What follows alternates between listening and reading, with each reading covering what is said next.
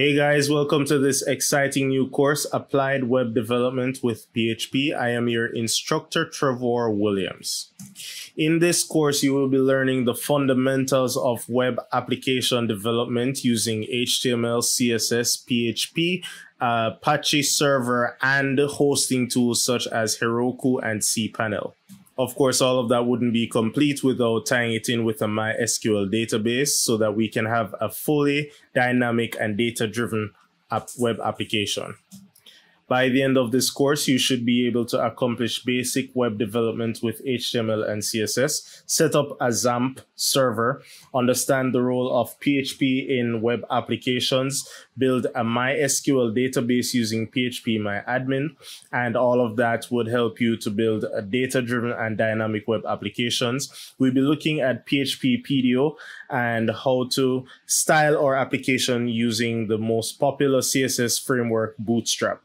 Ultimately, we would want to incorporate the use of source control through the use of GitHub and ultimately host our web application on Heroku. Most other courses will teach you how to understand PHP, how to do the basics of PHP, but they don't really show you the end-to-end development process. And that is what we hope to accomplish in this course. At the end of this course, you should be empowered and equipped with all the tools you need to build any application that is asked of you. Now, before we go much further, I want us to take the next few minutes to understand the tools that we'll be using and how exactly they work in the whole web development ecosystem. Now, let's start with PHP.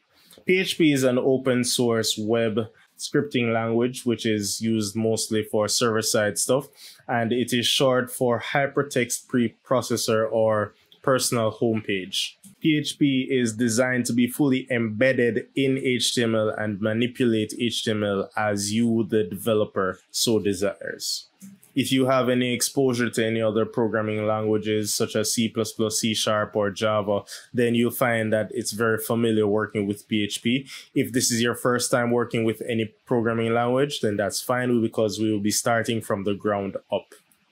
The next big ticket item would be XAMPP server, and XAMPP is really short for, well, the X really means any environment. The basis of XAMPP server is really what we call the LAMP stack, that's LAMP, and the L really means Linux, the A, Apache, M, MySQL, and P, PHP or Perl. So XAMPP is really just an adoption of the LAMP stack onto other operating systems such as Windows and macOS, since LAMP, the L stands for Linux.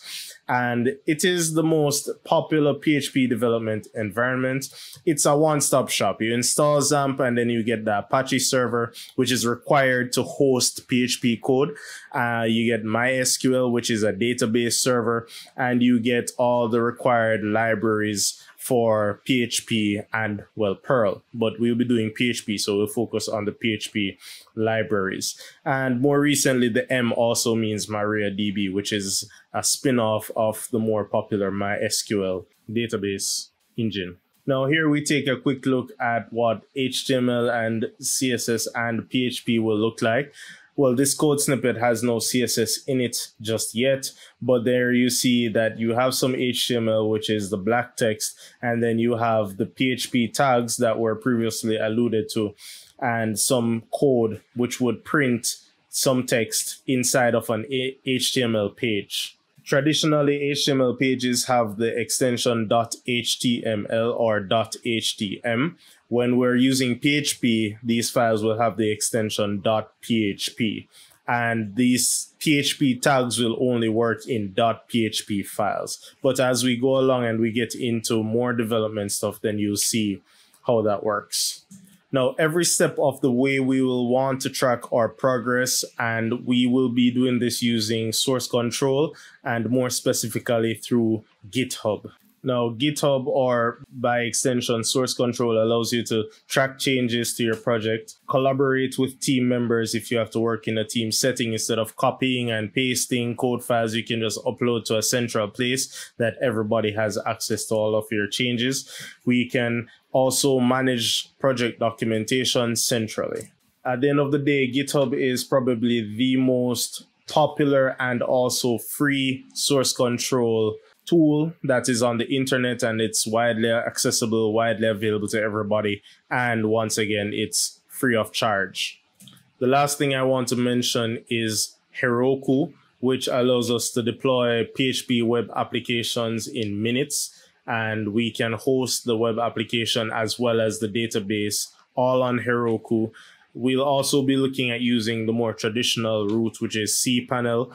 I didn't allude to it here, but as we get into the course, we will see how valuable those tools are. Once again, we have an exciting journey ahead of us, and I hope you stick around and I hope you apply yourself.